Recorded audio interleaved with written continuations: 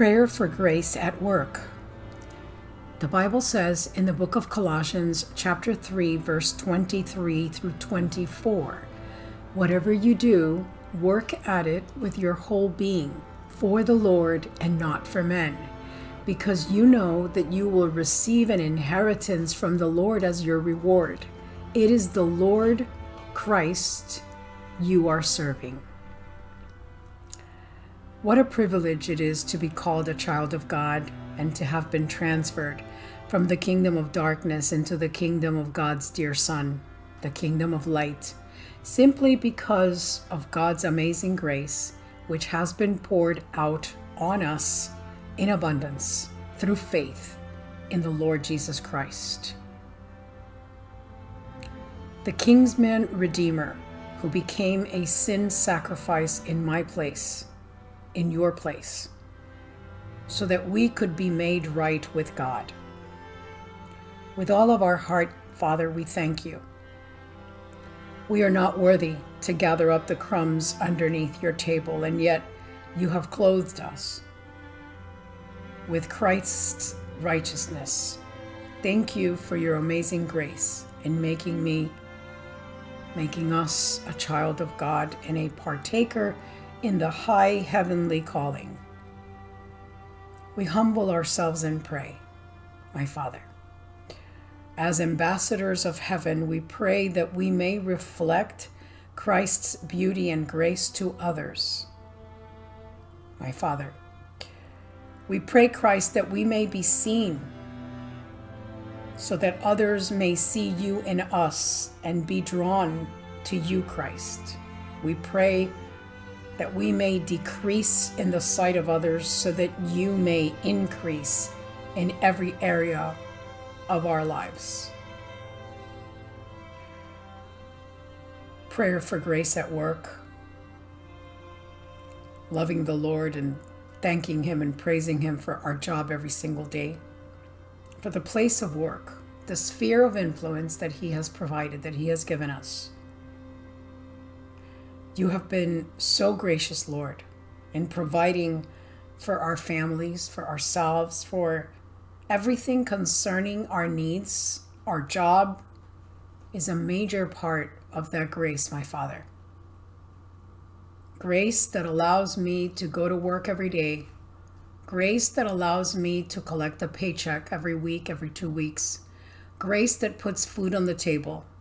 Grace that allows me to make a living and feed our families. We pray that we will be good witnesses with our co-workers as well as with management.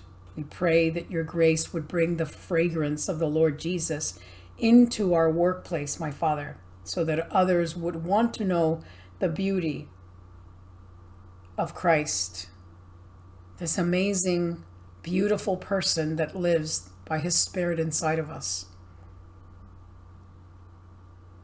so that they may come to the saving grace and faith in the Lord Jesus. Give us the strength, my Father, and the stamina to work well and produce our best job to your praise and to your glory.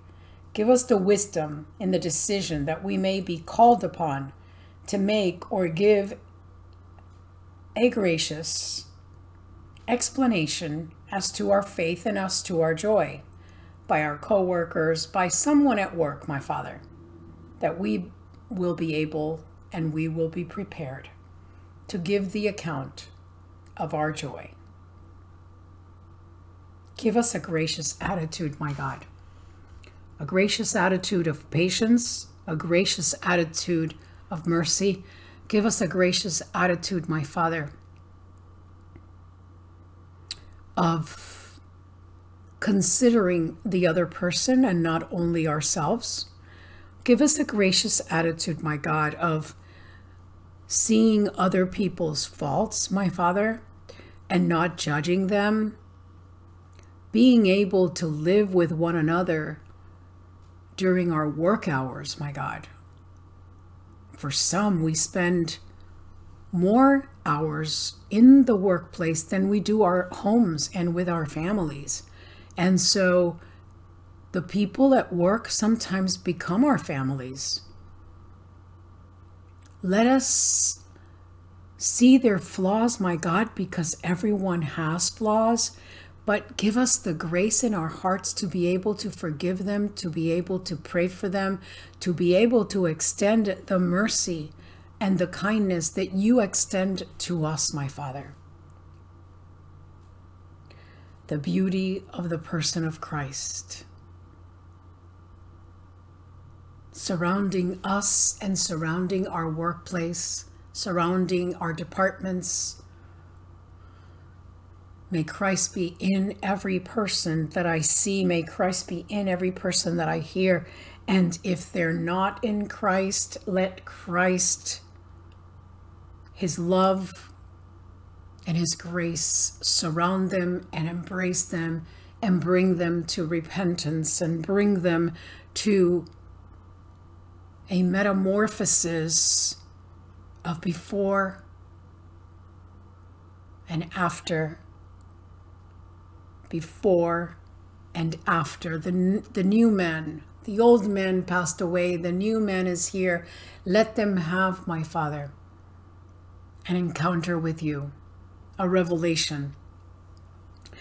As we go to our workplace every single day, my Father, give us the words that are filled with wisdom in order to speak with our coworkers, to speak with management. Give us the patience, give us the serenity, give us the equanimity, Lord God, and help us to realize that we should not react, but be proactive in becoming better every single day. It is not becoming better at our jobs. It is becoming better at our person. Help us, my Father, to cover the mistakes and the sins of other people, my Father. And help us not to expose our co-workers, my God. And help us to have a clean heart, that we do not feel excited or happy when another person falls to the ground, because it makes us look better. It makes us look like we have it together. My Father, help us to not, Father God, kick the tree that has fallen, the branches that has fallen from the tree. Help us to not kick a man that is down, my Father. Help us to realize, my Father, that we may be in that position one day. And as we extend grace, as we extend mercy, as we extend forgiveness, my Father, that you, my God, will extend it to us as well. Because truly, God, it's seed time and harvest in everything that we do. My Father, we're going to reap what we sow. If we sow mercy, we're going to reap mercy. If we sow grace, we are going to reap grace. My Father, if we sow in love, we are going to reap love, my God. Thank you, my Father. Give us the grace, my God, to bear any ridicule or any jokes that are sometimes made at our expense, because we are trusting in you, Jesus. Help us to learn to rejoice in everything. Help us, even in those occasions when we are treated differently or ignored due to our Christian faith. Help us, Lord God, to know and to understand, my Father, that not everyone is in the same place. Not everyone is walking in the grace of knowing you. Not everyone, my Father, has grown. And therefore, we extend mercy. We do not get an attitude. On the contrary, if those persons in our job speak to us in the wrong way or speak to us in a cutting, rejecting, rude manner, we will go to them in a very correct, gentle, kind way and not get an attitude of anger or unforgiveness towards them. Because truly it is love that leads a man to repentance. It is love, not Bible thumping and not treating people the wrong way or getting angry because they don't accept us. I believe that love, true love, has no judgment. It has no torment, because where love is, torment cannot exist or fear cannot exist. Perfect love casts out fear. And so we are in Christ, and the love of Christ is perfected in us. It is in us, and we can live a life without fear. Fear of man, fear of what man is going to say, fear of not being accepted and being rejected. So we can stand our ground with the utmost respect. Give us the courage and the grace to share the gospel of those who are willing to listen, those who are interested in the gospel. My Father, help us to share it, to share the good news of salvation, even in our workplace, even in those places that we go, for whatever service we are receiving. My God, the barber shop, the beauty parlor, wherever we go, let us be a fragrance of God's grace. Whoever we speak to, and as we enter a place, help us to leave it better than we found it. In the name of Jesus Christ, we pray. Amen.